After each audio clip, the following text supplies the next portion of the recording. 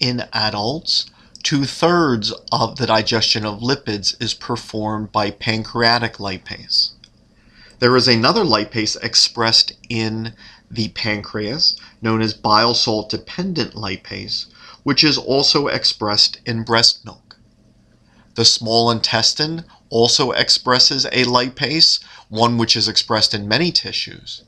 And the liver expresses a lipase, although this digests lipids which are traveling in plasma rather than being secreted in bile. Other lipases include lysosomal lipase, expressed inside cells, hormone-sensitive lipase, expressed in adipose tissue, endothelial lipase, which helps to digest the triglycerides in chylomicrons, lipase I, which is expressed in the testis, lipase M, K, and N, expressed in keratinocytes, and others.